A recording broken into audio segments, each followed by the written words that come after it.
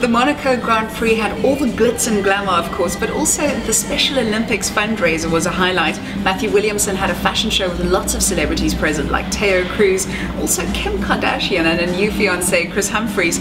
And speaking of love and marriage, Charlene Woodstock, the new Princess of Monaco, I had a chance to interview her in the palace, so I had to land in Nice, take a helicopter across to the palace, and be there just in time for a great interview. So lots and lots happening in June as well. Watch this space.